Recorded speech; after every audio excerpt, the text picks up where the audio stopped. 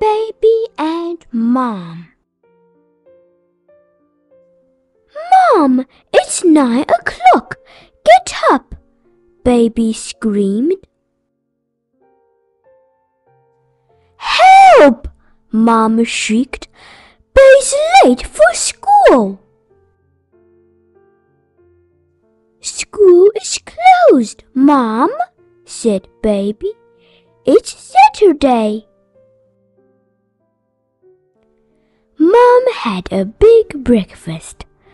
I can use all this Mom food. But Mom couldn't. Dad and Baby put back the food left. Mom read a scary story in the garage. When the oldest mom alive was still little, the little mom lighted a candle. She saw a giant. The giant saw little mom too. He grabbed her and said, "Yum!